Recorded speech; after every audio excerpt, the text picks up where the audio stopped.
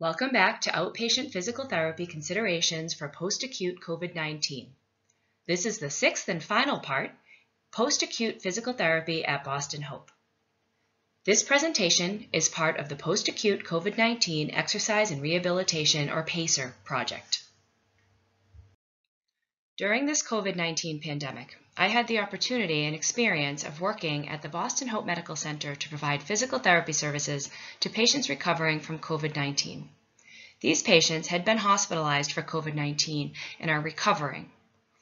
This is a field hospital located, and it was constructed in the Boston Convention and Exhibition Center in South Boston. It was created as a 1,000-bed medical center serving post-acute patients with COVID-19 who are unable to isolate after discharge from the acute care hospital, and it also houses unsheltered patients with COVID-19 not requiring hospitalization in an acute care facility. This medical center is a collaboration between the Commonwealth of Massachusetts, the City of Boston, Partners Healthcare, for which I work, and Boston Healthcare for the Homeless. Boston Hope Medical Center opened and took its first patients on Friday, April 10, 2020. It is staffed by Boston area clinical providers, physicians from the Massachusetts Medical Association, various medical and nursing schools, the Army Reserve Medical Command, and the Department of Defense.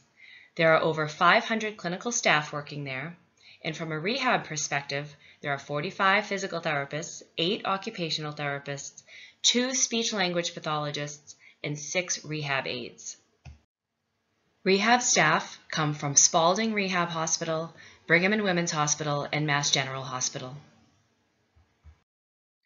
Admission criteria for Boston Hope includes being referred from another healthcare facility, meaning no walk-ins. There must be anticipation of clinical improvement, low acuity with an oxygen saturation of at least 88%, and being on less than or equal to 2 liters per minute of oxygen flow at rest. Boston Hope is for patients who would ordinarily be discharged home but cannot safely or effectively self-quarantine due to living with other family members or high-risk family members. Admission criteria also includes patients at higher risk for COVID-19 complications who require monitoring but don't necessarily need hospitalization, patients that need medical and/or rehab for recovery that cannot be met at home, and they must have the ability to pass basic cognitive tests and have decision-making capacity. In addition to excellent medical care, Boston Hope was set up with amenities for all levels of patient activity. There is a wide variety of functional levels among the patients at Boston Hope. Some can walk only short distances with an assistive device, with a wheelchair follow and assist for carrying oxygen, while others have completely weaned off oxygen and are exercising aerobically several times a day. Boston Hope has a rehab gym with several pieces of equipment such as bikes, treadmills, arm cycles, stairs, and weights. A 400-foot track was created for walking. There are several exercise groups during the day run by wellness coordinators consisting of walking and dance activities. There are meditation groups, recreational activities and games such as cornhole tournaments, television and internet cafe, and a chapel. Almost all patients referred to Boston Hope receive a physical therapy referral, and most are kept on caseload. The average age of patients continuing with physical therapy is 59, about 65% are male, 35% female. The average time of symptom onset to their presentation to the hospital emergency room is 2 to 6 days. Their acute care hospital length of stay averages 4 to 6 days. Their Boston Hope length of stay can be anywhere from 6 to 21 days, with some patients staying up to a month. And the total patients treated to date are 401. Here are some common patient comorbidities and past medical history diagnoses that we've seen with our patients at Boston Hope. Hypertension, hyperlipidemia, diabetes, asthma, obesity. These first 5 are commonly seen and have been associated with more severe COVID-19 disease. Vitamin D deficiency, chronic kidney disease, liver disease, traumatic brain injury, and depression. We've seen substance use disorder, CVA or stroke, lung cancer, seizure disorder, gout, peripheral arterial disease, coronary artery disease, a couple patients with chronic heart failure, and then some young patients who are otherwise healthy.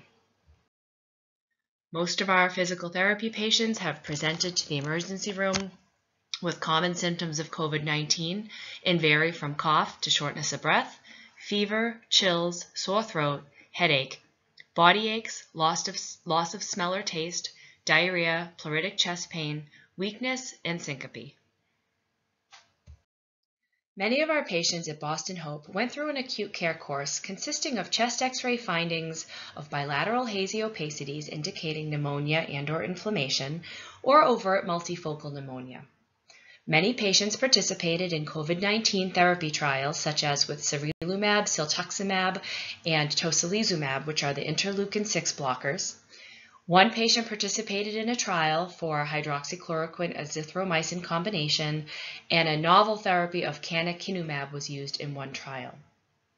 Some interventions and complications that occurred for many of these patients was having oxygen therapy up to 6 liters per minute, mechanical ventilation in some, with the longest being 15 days. Many patients underwent proning, inhaled nitric oxide trials. Some had bacterial pneumonia, pulmonary embolism, or femoral DVT. During our patient stay at Boston Hope, many patients continued to have their lab values monitored, and several labs remained elevated even after the acute care phase, such as the D-dimer, ferritin, fibrinogen, lactate dehydrogenase, C-reactive protein, erythrocyte sedimentation rate, and liver enzymes. Many of these lab values indicate ongoing inflammation. Some patients' labs remained elevated for many days, whereas other patients' labs tended to trend downward over time. Whether the lab remained elevated or trended down did not have any consistent correlation with their clinical status. In the majority of patients admitted to Boston Hope, by the time of admission, lung sounds were largely normal. Some patients continued to have crackles and others continued to have decreased breath sounds. Some of the post-discharge follow-up was for patients to have a COVID-19 test as an outpatient if they were still positive at discharge, a liver panel test because the liver enzymes continued to be elevated, so it was advised to follow as an outpatient, and some patients were referred for a cardiology consult. Some common clinical findings in our patients post-COVID-19 are findings that may also occur in outpatient physical therapy. Many of these patients may have ongoing pulmonary and cardiovascular impairments well over a month after hospital discharge. We have seen this frequently at Boston Hope with our patients there. Many have continued hypoxemia or low blood oxygen and low oxygen saturation and have a continued supplemental oxygen requirement even after acute care discharge. Many patients have restrictive and shallow breathing patterns, likely due to the restrictive nature of COVID-19 pneumonia, but also due to bed rest, immobility, weakness, and fatigue. Tachycardia is common, with a resting heart rate over 100, rising to 130 to 140 beats per minute with ambulation of shorter distances even under 100 feet. Some patients have even rose into the 150s. Hypotension is common with a systolic blood pressure of less than 100 at rest and sometimes with activity. We've also seen frequent episodes of orthostatic hypotension with a systolic blood pressure decrease of at least 20 or a diastolic blood pressure decrease of at least 10 upon supine to sit or within 3 minutes after sit to stand. This can be symptomatic or asymptomatic, so it's very important for us to continue to monitor with each position. And of course, there is fatigue and weakness that is ongoing due to illness, immobility, muscle atrophy, volume depletion, and malnutrition. Since many patients at Boston Hope continue to have an oxygen requirement, a large part of physical therapy involves oxygen titration, where we titrate the oxygen up or down at rest and with activity to maintain a safe oxygen saturation with the goal of weaning the patient completely off supplemental oxygen. We also help them perform deep breathing exercises such as diaphragmatic breathing with verbal or tactile cues to the abdomen or the diaphragm region or the lateral costal region as well for deeper respiration. And we also help with education on incentive spirometry.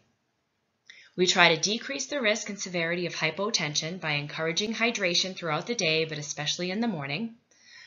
We increase the duration the patient spends in upright positions rather than laying in bed despite fatigue. And we encourage slower position changes to allow the cardiovascular system to adapt more easily.